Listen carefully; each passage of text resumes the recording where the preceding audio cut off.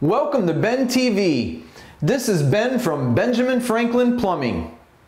Is there anything more annoying than the constant running of a leaky toilet?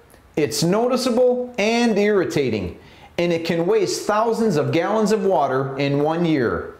Today, I'm going to share with you the 6 steps to fixing that leaky toilet. Step 1. Before taking your toilet apart, make sure all of your connections are tightened. Don't tighten any plastic parts too tight. You don't want to crack them. Now, if the leak persists, do your best to determine where exactly on the toilet the leak is stemming from. Step 2. If the leak is from the fill valve, turn off the water supply and flush the tank to drain it. Use a wrench to disconnect the supply tube coupling nut and remove the fill valve's mounting nut. Always be mindful of the pressure you're using, so as not to damage anything. Lift out the fill valve to clean the gasket and washer. If either is broken or dried out, replace it. Step 3. Reseat the valve, carefully centering it in the hole and holding it vertical as you tighten the mounting nut about a half turn past the point of full contact. Be careful to avoid crossing the threads and damaging the valve. Reinstall the water supply tube and turn on the water to test it. If necessary, tighten the mounting nut a little more, but not too much.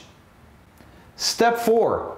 For leaks at the flush valve, remove the tank's mounting bolts using a large standard screwdriver on the bolt and either a socket wrench or channel type pliers on the nut.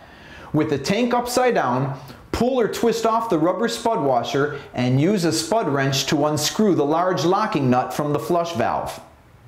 Step 5. Lay the tank on its side and remove the flush valve. Handle the tank with care. If you break it, you'll need to buy a whole new toilet. Now, remove the beveled cone washer from the flush valve.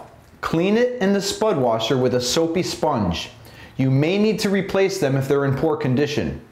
Step 6. Reverse the procedure to reinstall the tank. Make sure the beveled side of the cone washer is facing the tank's inside and the beveled side of the spud washer is facing the bowl.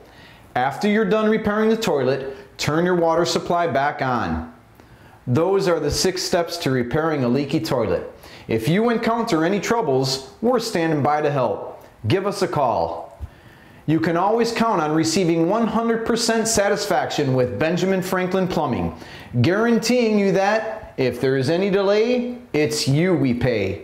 This is Ben from Benjamin Franklin Plumbing and Ben TV. Until next time, be safe out there.